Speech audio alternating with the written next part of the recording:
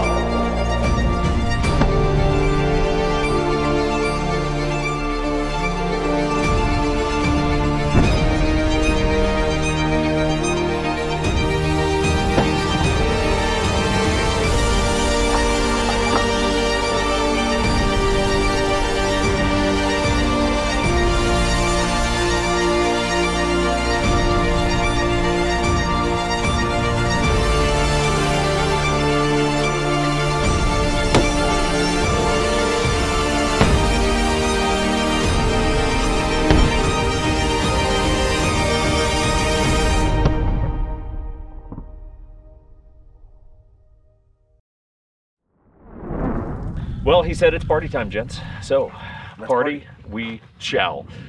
We are joined by a special guest today, Mr. Joe Dawson. We'll have him introduce himself in just a moment.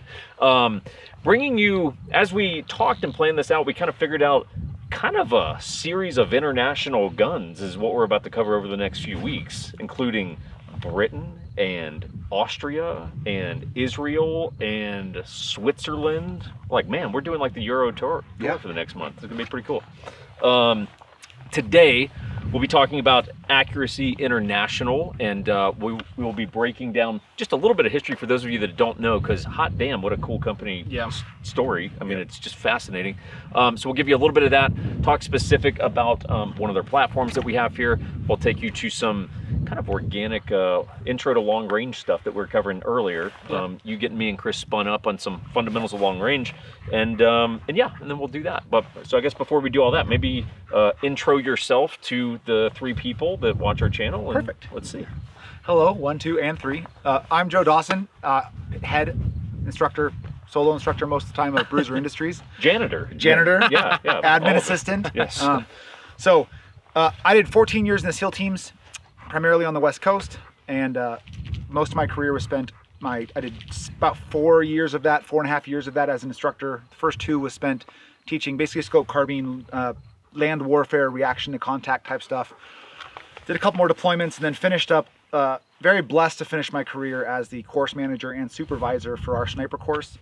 During my career in the Navy, definitely realized I found I enjoy long range, wanted to go test my skills, went and shot competitions, and loved it. And so shot competitively, shot a lot of PRS, some dabbled in USPSA, by no means am I some grandmaster, and IDPA, some multi-gun stuff, but definitely brought that back as much as I could. And then when I retired, definitely try to go do a little bit of corporate project management stuff. Realized that how'd that work out? I did not want to die in a cubicle, and so definitely turned over a new leaf and left that job and doing this full time now. So So courses, long range courses Yep. for those of you that see this and you're like, hey, how do we find Joe? Well, and also on Instagram, just Bruiser Industries, right? So at Bruiser Industries, website's www.bruiserindustries.com.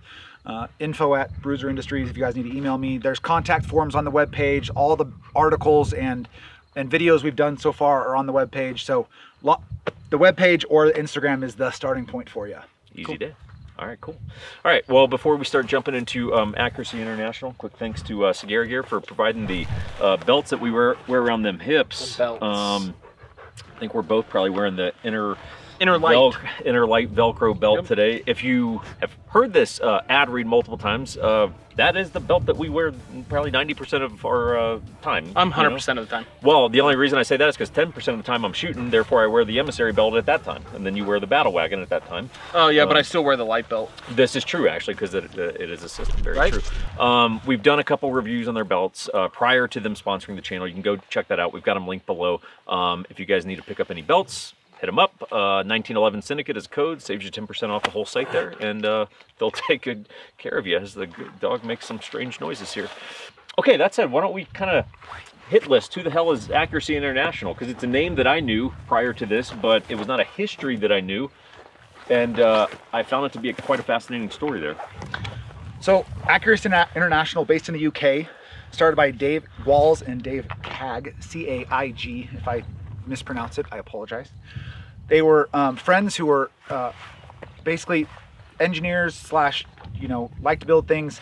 And it actually started with, they wanted to attempt to build 2 Colt black powder pistols, and there was no blueprints or designs available. And so through gathering pictures and pictures of the insides of the guns and the outsides of the guns online or through references and books, they basically built 2 guns and took it to like some expert at a show or something for these guns, and the expert was like, hey, these are excellent examples of this pistol, but you're missing one mark on this one side. And they were like, well, we made these. And he's like, what? And so they were like, you should probably be making guns. Yeah, you're pretty good at this, as it turns out. They ended up getting connected with a championship competitive shooter in the UK, and they were already kind of working on guns for like their local gun club and stuff. And they were like, he was like, hey, you should probably make your own bolt action rifle. And so they started with making competition guns for competitions in the UK, and then that quickly moved over into, hey, you guys should probably make some type of DMR type sniper rifle. It was quickly picked up, or it was picked up by more of the specialized units in the UK first. And right about that time, after like the SAS, some of those SBS was picking it up, yeah. We're picking it up. The entire British military was looking to replace their old Enfield sniper rifles that had been in service forever. And so basically they ended up winning the contract with what was to be called the Accuracy International Arctic Warfare, or AW. And that gun basically set the stage for, I mean, in my opinion, some of the most hard use, battle proven, purpose built. It wasn't, up to that point, sniper rifles were either service rifles like Enfields, Springfields, Mausers that were then accurized to be sniper rifles. Sure. This was from the ground up built to be a sniper rifle. And to my understanding, this is all happening from a garage. Yes. And they wind up getting basically a military-wide contract. And they had to figure out how to do shit, we better figure out how to grow out of our garage. Yes. Wild. And then you fast forward to, it's like, hey, 20, 30 years later, whatever the number was. I mean, I found this to be mind-blowing. 60 countries using their stuff in their militaries. I mean, that's wild. Including units in the U.S., law enforcement agencies in the U.S., federal agencies. I mean, they are a very prolific, widely used, I mean, without debate, probably one of the most standardized and accepted highest end sniper rifles in the world. Yeah. And then fast forward to GWAT era, they wound up having the record for longest confirmed kill in combat, ironically with 2 back-to-back hits on 2 different Taliban insurgents I wrote down the distance and I got it wrong, 2,475 meters. That was later broken, but at the time that was the longest confirmed kill, which is, that's hey, a poke. Hey, that's a thing to have on your resume. Well, that was the longest for 10 years, wasn't it? I don't know the I don't know the duration. I know it was broken like 2 and 3 times after that. But Well, I'm I not mean, sure to think how long about it, at that distance, that's 2.5. That's a mile and a half. Yeah, so it's impressive. Back-to-back impacts at a mile and a half. It's What's impressive. that flight time? Like 14 seconds? No, I mean, I don't know. I have to look at my post Stupid. again. Yeah. Yeah. But yeah, pretty wild story there. Yep. Yeah. Very cool. Well, why don't we do this? Let's kind of break this down a little in terms of, so what do we have? Because obviously they have different models and different things going on. So what do we have here? The AW is probably the most iconic version of their gun. Just it had a very particular look to it. It was one of the first guns to utilize a bonded action, which is the action is actually connected to the aluminum chassis. And then the way it was built is the action was bonded or glued to the chassis. The chassis was a big aluminum body that then had 2 polymer sides attached with screws along the entire length of it. The Accuracy International AW then let both 308 long action and short action. That's the Arctic Warfare? Arctic Warfare. Okay. That was replaced, I don't remember the date, within the last 10 or 15 years, they started releasing what was called the AX. And the AX started to incorporate, basically, the AW, when these guns were first produced, there wasn't as many night vision optics or need to mount as much modular stuff on a sniper rifle. Sure. You didn't have lasers or PEX or night vision or any of these things. And so basically, they didn't need to put a bunch of stuff over the barrel. Fast forward, and now we have night vision devices, lasers, thermal, all of it, yeah. And so the stuff like an enclosed forend started to become really popular. And so instead of putting a bridge over the AWs, which then became a thing, they ended up doing this enclosed forend. The AX was around for quite a bit, and then the US military started to look at switch barrel rifles for their new sniper system. And the ability is that you can then, and there's something that I talk to a lot of people about, is when you have something like a 300 Win Mag, a 300 Norma, a 338, the barrel life on those guns is only 1,500 to 1,800 rounds. And so if you go and you train a lot, and a sniper becomes really familiar with his gun, he's set up for him, trusts it a lot, what happens is it doesn't take a lot. When a sniper school course might be 600 or 700 rounds or 800 rounds of that barrel life.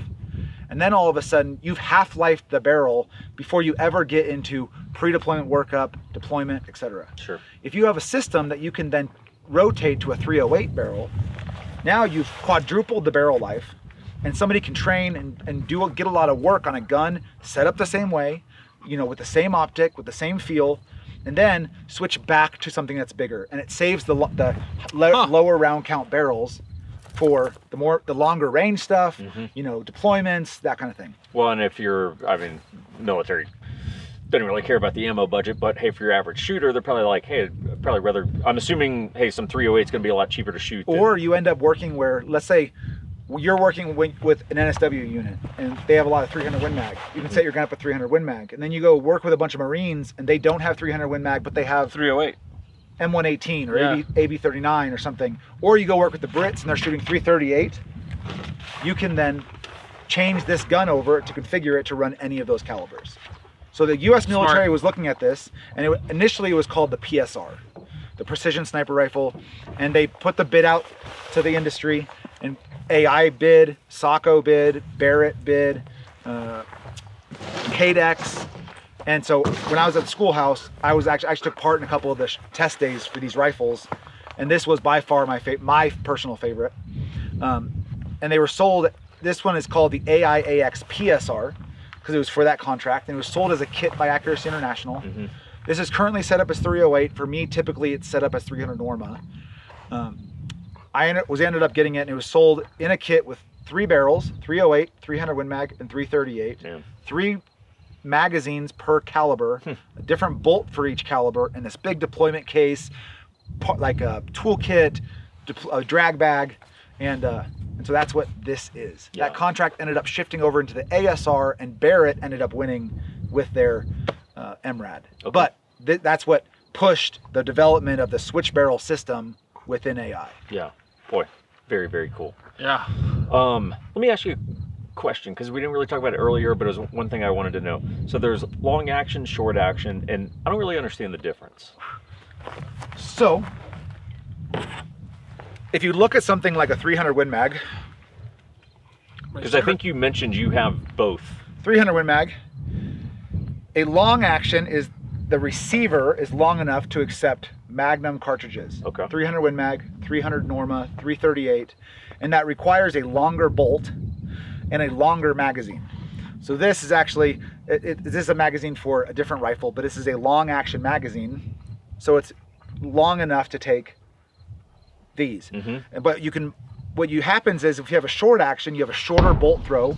It's a lighter gun because it's a shorter receiver. And so if you're shooting something like 6.5 Creedmoor, 260, whatever, you then run short action because you end up with a smaller package. Think AR-15 and AR-10. Sure. You don't need as much gun if you're shooting a smaller cartridge. Right. Sure. What they made with these is they made some guns, and they make these type of magazines for this. They take a long action magazine, and it's hard to see on camera, but they basically make an insert that takes 308 rounds inside of a long action magazine. Okay. So then I can convert this to the much smaller caliber and still shoot it with the same bolt feel, same everything. And then I can change the bolt out because it changes the bolt face to something like a long action, and then take the different magazine, and everything else is the same, but the barrel, bolt, and magazine. Got it. And so you can shoot 6.5 Creedmoor all the way up to 338 Lapua on the same gun. Man, that's wild. Okay. It's pretty cool. Very, very cool. Anything else we should know about that kit? Or AI, you know, your thoughts on, you know, I'm sure there's people watching this going like, man, you guys swung for the fences on the first precision gun that you had out there. And you're like, yeah, we thought this would be kind of cool, you know? AIs, and you know, coming from a background where I got into precision rifle and shot a lot of customs, and there's people will get on, it's one of those guns that you either love or hate. Some people don't fit them well. And I think that's a great thing about building a custom rifle is that you have the opportunity to find a stalker chassis that fits you. Something like AI is you've got what you've got, and there's some companies that make some modifications that you allow you to change some things, whether it's a rail or a buttstock or something. But really, you're buying a complete gun. There's not like you're buying an action that then you can change over into 100 different chassis. And so, the other nice thing is a Remington 700. We were talking about this earlier. Is a 2-lug, and so the receiver itself or the bolt itself has 2 lugs that then lock it into the action. And required to lock it is 90 degrees of bolt movement. Look at you! Learning shit. The AI is 3 lugs. 60-degree throw. And so what you have a reduced Learning, throw everyone. of the bolt because now you have 3 lugs that need to rotate to gain full lockup within the receiver. So it ends up being a much faster feeling receiver because it doesn't require as much movement of the bolt to lock and unlock the lugs. Why wouldn't everyone do 60-degree? Cost or what? Cost. The Remington 700 is a super old style of receiver. Yeah. And by the point that we have just used it all, I mean, everything. It's still being used on Mark 13s and stuff to this day. Sure. And it's been used since, you know, Vietnam, M40A1 all the way through. So just kind of a legacy thing. Yes. I mean, they've changed things like, even on Remington 700s, you change extractor styles, you change the bolt handle, you change where the bolt's released. All of those things are already incorporated into an Accuracy International. The other thing that's really interesting about these guns is, especially on the AW, they did something that somebody else might have done it, but I find it interesting is the receivers can always be returned to factory new. And what I mean by that is the lug faces that lock the bolt in, right? On a Remington 700, a custom action, what it is it's part of the receiver itself. In an AW, it's a pressed in collet. And so at any point, you can press out and press in a new collet, and you now have brand new, because think about it, metal on metal eventually is gonna wear down. Sure. You can't wear out an AI action. And Jacob Bynum of Rifles Only down in Arizona. This was fascinating. Has a rifle that he's put something like 27 barrels through. Yeah, I wrote it down. Yeah, 27 barrels, which would equate to, son of a bitch. A 308 barrel will get between 8,000 and 10,000 rounds on barrel life. Yeah, so we added it up as like 200,000 rounds. On the same receiver. That's insane.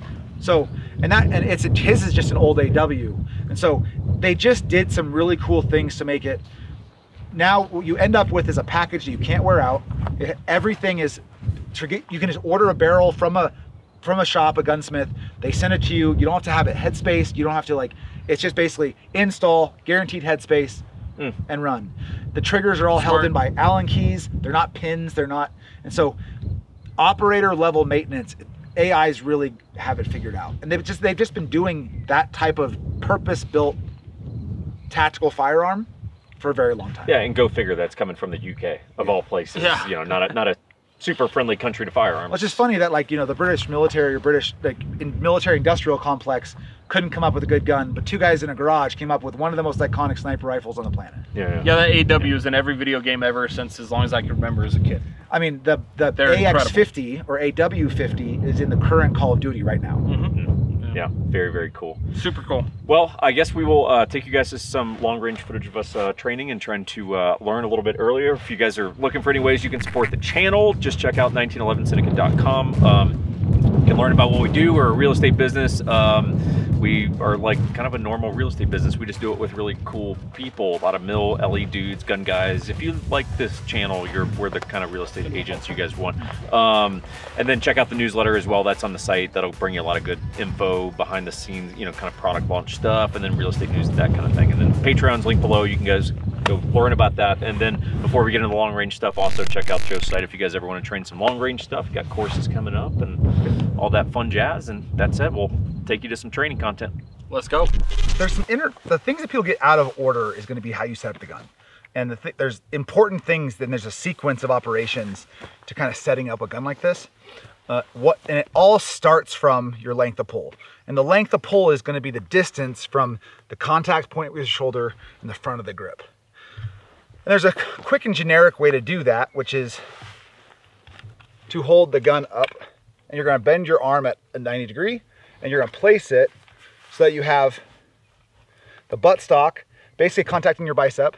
You have a solid grip on the gun, and you have your trigger finger has a nice 90 degree break. But what you're trying to do is people go, well, I want 90 degrees. The relationship is actually, I want this bone, the vertical bone in your finger, to be parallel with the bore of the axis of the rifle. And that's how I kind of dictate where my contact patch is. Because what happens is unless you can grow the grip angle, if you and I have big old hands, like you might get that 90 degree, but then to get to where everybody says you have to have that pad of your finger, it's right here, it's right in the middle, it's the only place you can put it on a trigger, right? What happens is if you have long fingers, even though your length of pull is correct, it starts pushing that angle away from the gun. Yeah. And then trying to get that joint to bend and pull straight into the rear becomes more difficult. Sure. Okay. Now, once I get this length of pull, this feels comfortable, I'm like, okay, cool. I got a good grip, my trigger finger's in the right place. Yep, that's comfortable. I don't feel like I'm super tight up like this with my bicep. I don't feel like I'm like way out here where I really can't get any support with my elbow. Then I set up the rest of the gun. That then starts talking into where this goes. And so the eye relief now is what we're going to start worrying about next. An eye relief is going to be the distance between the back of the ocular lens. This is the ocular lens, this is the objective lens. Between the ocular lens and your eye. And every optic has a actual like distance, like a engineered distance, and it's actually kind of a range. It's like 2.5 to 3.2 inches. So there's like, you'll find the front of the eye box, that's what it's called, that range, and the back of the eye box. And so what I always do is I kind of lightly mount the scope mount. I set the scope in it, put the rings on it, but I kind of keep all the rings loose so I can move it up and down. So the scope isn't gonna fall off the gun, whatever. I mount the gun, and first what I'm gonna look for is I'm gonna kind of hover my cheek. So let's say this starts all the way down. Okay, so if I look through this, I'm like looking at the base right here of the scope mount. So I'm gonna raise it up a little bit. Okay. And once you start to see, like, even if you don't have proper eye relief at first, what you're gonna start to see is they're gonna see a circle of like what the image should be. I'm like, okay, so the image is still in the bottom of the optic. Okay, so I'm gonna give it a little more. Okay, what I'm looking for is a nice, clean, crisp edge all the way around the sight picture. So there's no fuzziness, there's no shadow, it's nice and clean. If I don't have that, then I'm gonna start to move this forward and back. And what I like to do is it'll be clear, crispy clear, and then it'll start to cave in, and then it'll go move back or move back towards you. It'll get clear again, and then it'll kind of fade away. Where it's clear, there's going to be like a little zone where you're like, okay, that's clear, but that's still kind of clear. I want to be as forward in that zone as I possibly can. And the reason for that is prone is going to be the position where your head is farthest forward on the stock. Okay. And so as I start to stand up and shoot off a barricade or a tripod or something else, then my head is going to shift back down along the cheek piece. And so I want to give myself the most zone. error. Okay. So basically I go forward until it's like, okay, I push it forward. I'm like, okay, wait, yep, nope, that's fuzzy. And it's right there. As long as I can get it equal and I'm good, that's where my scope goes. Tighten all down, get on the gun. Now you're gonna check your natural point of aim. When you mount this though, there's a couple of relationships that everybody wants to know what this is, that scope level. So I like to have my scope levels right here. There's a couple things that have to do with that. They make them so they mount to the pick rail, they make them so they're in the scope base, and they make them so they mount to the optic. The relationship that we're worried about is the reticle to the level. So the reticle is vertical when this thing is centered. It actually isn't as important, the optic to the gun. Now you don't want to have it like, like this, but some guys will cant the gun slightly. This one has an adjustable buttstock, so I can actually loosen this up and kind of change the angle. What they'll do is they'll do the same thing with the gun and then put the optic on it. But as long as this is true to this, like, we're good. And the reason for that is we're looking for repeatability over distance. Because 1 degree of cant at 1,000 yards can equal 10 inches of deviation. The human eye cannot see 1 degree, especially since what's straight out here? Like Certainly not Jake. We're on an angle. You know what? I'm gonna give it. That was pretty. That was a good one. That was a good one, right? I'm gonna give you that. Scope selection tends to be one of those things I got asked about a ton. Like I have a 308, I have a 6.5 Creedmoor, I have a 223 LPVO gun. What scope do I get? Like, hey, I want to shoot. I go, how far do you want to shoot? And they go, well, I want to shoot, max I'll ever shoot is 300 yards. I'm like, then the max you'll ever need 6 power. And the rule for that is, Alex at Ridgeline actually came up with a hard number. I kind of had my amounts that I usually told people, like power ranges, but he said 2 times the number of yards you want to shoot. I say 1.5 to 2. So if you want to shoot 500 yards, you need between 7 and 10 power, starting magnification. If you want to shoot 1,000 yards, you need 15 to 20 power, starting magnification.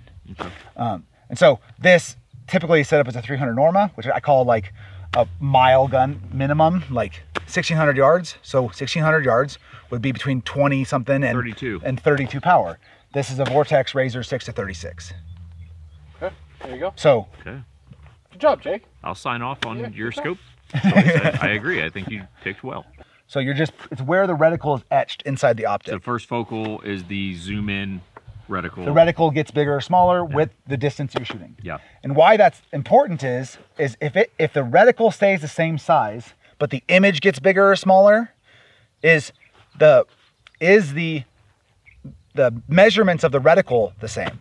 Like, no. Well, dude, you're 0.2 mils. And it's like, well, yeah, at 7 power, whatever. Yeah. And then, hey, now you're 6.2 mils. Did you change size?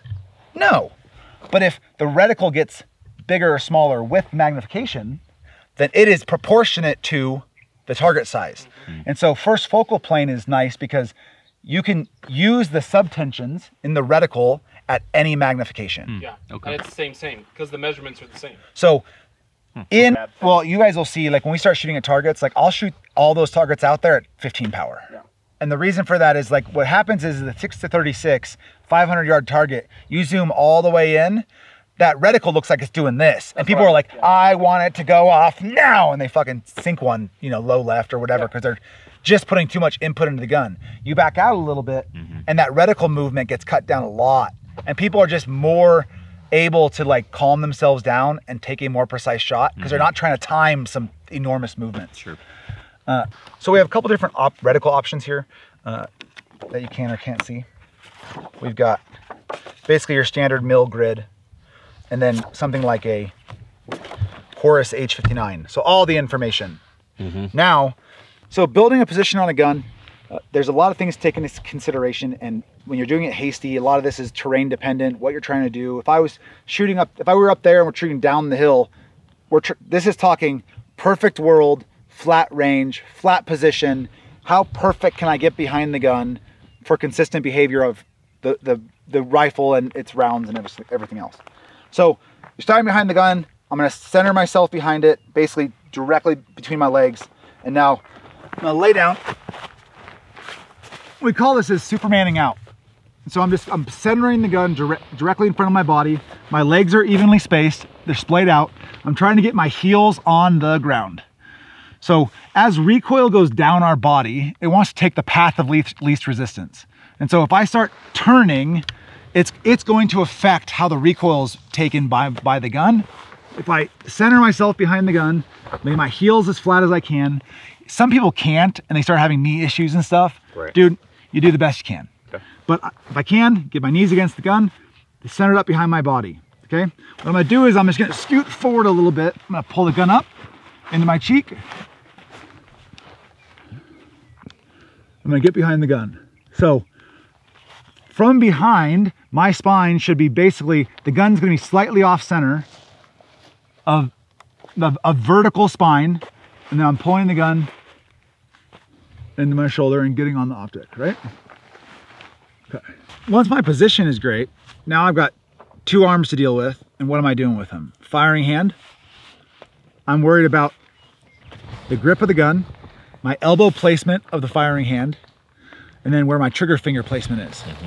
How I build my position is I do it, the easiest way I think through it is I go shooter, scope, shot. So I'm gonna worry about the shooter first, body position, natural point of aim, shooting arm position, grip, trigger finger placement, support hand placement. What am I doing with it? Make this hand work for you.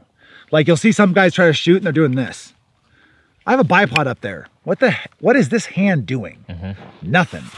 What I've got my rear bag, back of the gun, which is then going to affect the elevation as I try to go up or down. I'm just gonna squeeze and use the bag to change the elevation of the reticle. Right? Yep. I have the stock is, the cheek piece is high up in my cheek, so I don't have to be like craned forward. I don't have to be craned back. My head isn't, my neck isn't uncomfortable. I can just get on the gun and my sight picture is there, right? Natural point of aim is that with using body position and the rifle setup, that I don't have to fight against my setup. Sure. If I mount the gun and I get on here, I close my eyes, I get on the gun, I should open my eyes and the reticle is perfectly clear with crisp edges. And if the gun was to recoil, I'm not jumping to 2 or 3 feet to either side of the target. It's coming back down in a predictable manner that then I can manipulate the bolt and be right back on target, okay. Right? Support hand. The thing is that people watch a lot of people do is this bag doesn't have to be oriented this way, this way, this way. It's made to be flexible for a reason. And so what you do is, depending on where I'm gonna shoot, I'm gonna make this bag work for me. I wanna try to get a good amount of the bag underneath the gun. And there's percentages, 60-30, shooter side, away. What you find is like, that's great for zeroing and stuff, but like on this ground, how it's uneven, whatever, what you're gonna find is you're gonna need, the position you're in is gonna predicate bag position more than anything else. And every bag is slightly different too. This bag is very different than that Armageddon gear over there. This bag's a little more maneuverable. That one is made for shooting off like barricades and stuff. And you're gonna run into where you're gonna have to use, like, maybe if I was trying to shoot up that hill, I might just be using the little corner and, to try to get that angle. Yep. It's like, I don't have 60-30, I'm only using like 10% of the bag. So you add, take away as needed. Yeah. And so, but what you don't wanna do is people start doing, they have too much and they're trying to get low and they're getting pissed. I'm like, dude, move the bag, man. Like, the bag doesn't have one orientation, right? My position is good. Now I start worrying about the scope. And so with the scope, there's a couple things you got to worry about. So one is going to be magnification, parallax adjustment, and then it's going to be your wind and elevation. and then finally you get bubble up. And so you're gonna go, okay, I'm looking for that target. Cool, it's up on that hill. Okay, I see it. I want to be about, okay, I want to be about there. Cool, yep. And then now because I've changed distances, my reticle is super out of focus. So now you can change the side focus. So now I've got my side focus is set. Cool. My magnification's where I want it. I've got nothing on wind. And I go, okay, now how far is that target? That target is 747 yards. So I go, okay, I'm gonna make elevation 5 mils. So now is your choice whether I'm gonna dial, and I'll go, okay, right now I'm not pressed for time. I'm gonna go, elevation is good. Okay, cool. I'm on target, I'm on 5 mils. Elevation's good, magnification's set, my parallax is adjusted. I'm gonna bubble up. Cool, my gun is up perfectly up and down. And now it's a wind call. So it's like, the scope's gonna be like, I'm gonna hold about 1/2 mil. Got my trigger finger placement on there. I've got a 2-stage trigger. You're gonna take up that first amount of slack. Then we get into our breathing pattern. Our breathing pattern is gonna be, breathe in. The gun should move perfectly vertical. How I tend to do it is I tend to go down. A lot of some guys kind of force it up and they try to let the gun fall in a target. The more natural thing is if I'm on the bag, as I breathe, what's it gonna do? Raise my chest, right? Which is gonna make the gun go up, which pushes the back of the gun come up, which makes the front of the gun come down. And then I can breathe and kind of fall into the gun, which means the reticle is gonna be rising on the target. So there's nothing in here. Close the bolt, I'm on that target. 1/2 mil wind hold. You're gonna shoot. Coming up. Yeah. At that last second, at the resting heart rate, break the shot. You should have a momentary pause. The thing is, it should be getting there right as you're getting to the bottom of the breath, because that way you can make fine adjustments during that 3 to 5 seconds before your brain starts to look for oxygen. And so depending on your fitness level, whatever, you might have a little more or less, but like what you don't want to do is breathe out and you're beneath the target, left target, right of the target, whatever. And now you're trying to make bold adjustments and then get your wind hold correct. And then on a small target, you're going to then start like, your brain's going to start going like, yo, dude, you need to take another breath. And so it's like, you really want to get back on where you go. So as that breath is settling, you're settling into where you want to do it. Make any last minute adjustments and then trigger break. Okay. Going hot. Send it. Nice shot.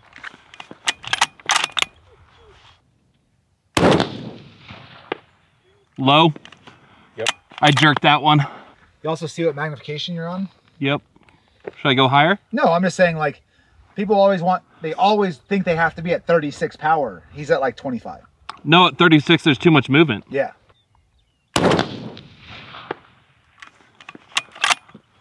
That gun shoots. How big is that target he's shooting at? Inch? Yeah, from edge to edge is an inch. Okay. The middle circle is 1/2 inch. Okay. The zero's pretty good. There's your 1/2 tenth left, but I jerked that one. Had to fuck it up. Yep. I mean, I was happy with those. Yeah. That last one I tried to hold for your 1/2 tenth left, and then I threw the round, but that's all me. Oh, no, don't chase the group. Like, you adjust, that's what the last thing you want to do when you're shooting groups is because, again, you're trying to eliminate the equation. If the zero is off, but you shot a 0.3 group, like, then adjust the scope. Okay. But what happens is people go like, it's not centered, so I'm going to hold, but then I don't have a group to adjust you on. That's it. That's exactly what happened, and that's why I threw that one. So aim in the exact same spot every time. Because then you go, dude, I shot a really tight group, so we know it's not you. And then we can then address the, I mean, dude, you're talking 1/10, 1/10. Yeah. I was just trying to show off a little bit, and that blew up in my face.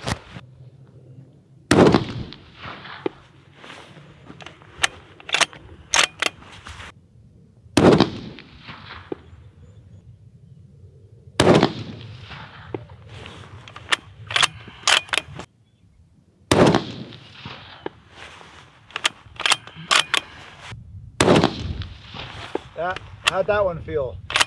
That last round? Yeah. Yeah. About the same as the rest, honestly. Well, you threw it about an inch. Okay.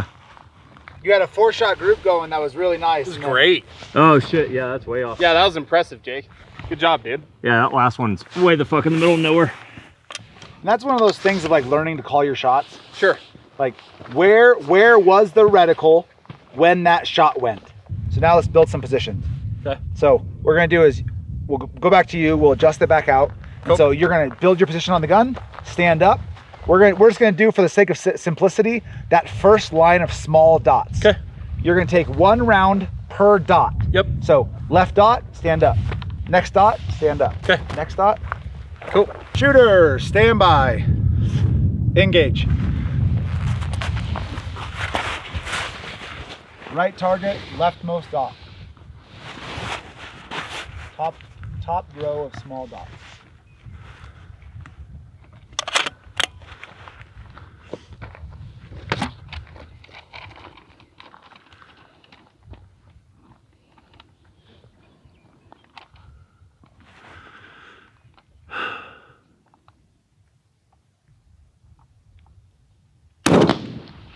Nice shot.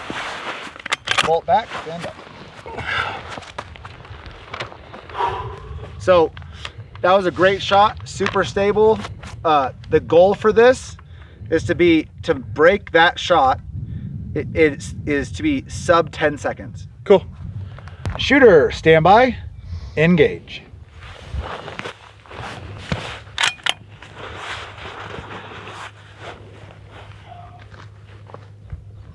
A little different sequence being a lefty.